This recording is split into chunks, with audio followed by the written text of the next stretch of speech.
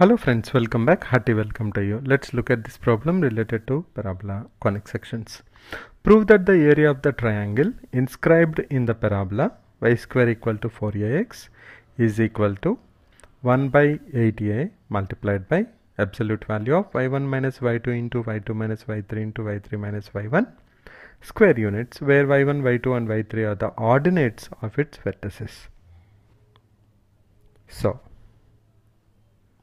we know that y1 square equal to 4ax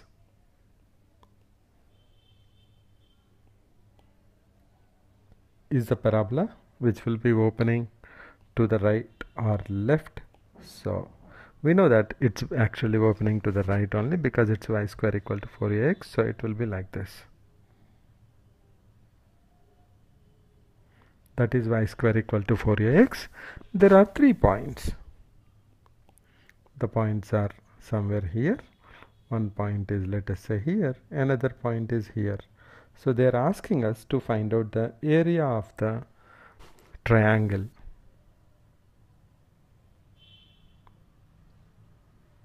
We have to find out this area of the triangle. We know these points are x1 comma y1. This is x2 comma y2, and these are x3 comma y3, where y1, y2, y3 are ordinates.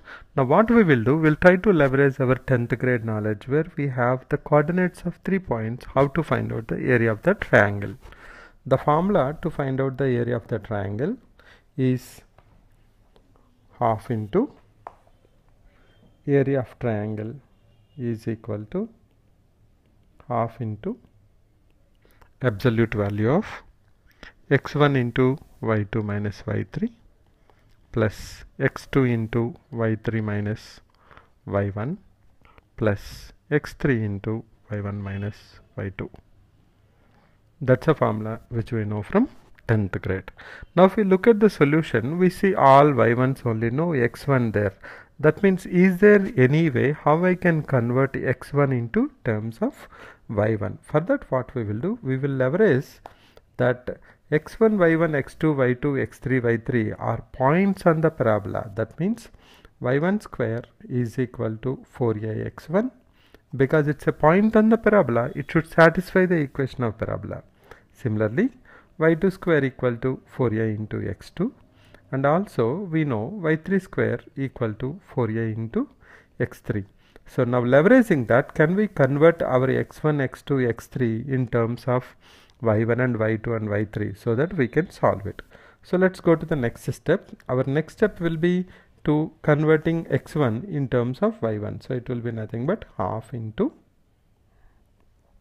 x1 is y1 square by 4a, multiply that with y2 minus y3, plus x2 is y2 square by 4a, multiply that with y3 minus y1, plus x3 is y3 square divided by 4a, and we have to multiply that with y1 minus y2. Now you can see that in denominator we have 4a common, so we can go to the next step and we can take that as common, and it will become, I can write down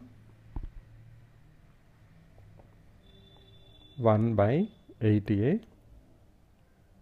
then y1 square into y2 minus y3 plus y2 square into y3 minus y1 plus y3 square into y1 minus y2. Now whatever we got here, this we have to prove that this is equal to 1 by 8a into y1 minus y2 into y2 minus y3 into y3 minus y1. We have to prove whatever we got equal to this. Now for that, just moving forward, we'll look into one small observation here. When I multiply y1 minus y2 into y2 minus y3, I'll get 4 terms. When I multiply that with y3 minus y1, I should have 8 terms. But when I go to the whatever now, I see that there are only 6 terms because these are 2 terms, 2 terms, 2 terms. That means here there are 2 terms which will be cancelling it out. So we have to find out what are those terms so that it will become easy. y1 into y2 into y3, and also y2 into y3 into y1. So they will be cancelling it out. So what we will do, we will go back and we'll simplify that, and we will add and subtract y1, y2, y3 so that we can get our answer easily. This is equal to 1 by 80a into, I'll write it as y1 square y2 minus y1 square y3 plus y2 square y3 minus y1 y2 square. I will not open this because my idea is to take y1 minus y2 as common in all of that. So I will leave it as y3 square into y1 minus y2. And you remember just now I said that I am missing one term which is cancelling two terms. They are cancelling with each other. That is nothing but y1, y2, y3. So adding this will help us to solve the problem easily, because we want to get the multiplication again back. We should have 8 terms. So now let us see how from the remaining these 6 terms, how I can take y1 minus y2 as common. So let us look into that. So first we will see, I want y1 minus y2. So I can go back and easily write down y1 square y2 minus y1 y2 square. That should be okay. So let me write down 1 by 8a into y1 y2 into y1 minus y2. So which part is taken care? This and this are taken care. This is already there with us, so we can write it down straight. y3 square into y1 minus y2. Okay, now we have 4 terms. From these 4 terms again we have to get our y1 minus y2 common. So if I look at minus y1 square y3 plus y1 y2 y3, I see that I can take y1 y3 common. I am left out with y2 minus y1. So I can go ahead and write down that is y1 y3 into y2 minus y1. So which two terms are gone now? This is gone and also this is gone. So left out is only this last two. I can take y2 y3 common there, and I can write it as y2 minus y1. Now you can see that in all these I can take y1 minus y2 common. So it will become 1 by 8a y1 minus y2, multiply that with, we have y1 y2 plus y3 square. This is minus y1 y3 minus y2 y3. Why minus? Because we are taking y2 minus y1. y2 minus y1 equal to minus of y1 minus y2. So this is our next step. Let's go to the next step.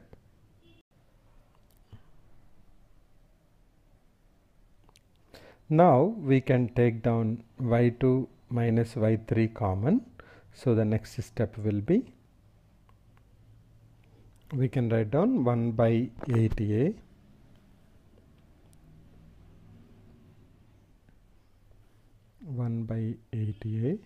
we have y1 minus y2 common. Then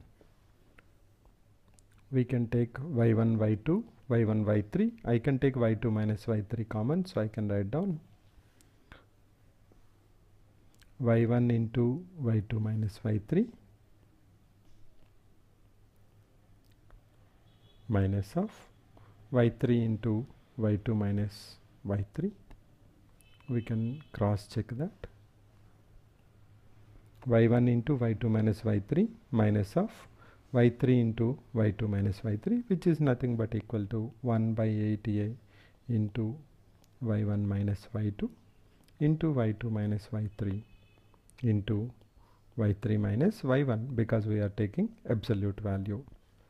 So let's summarize this. We have been given that y1, y2, y3 are ordinates of 3 points on the parabola. We have to find out the area of the triangle inscribed inside the parabola.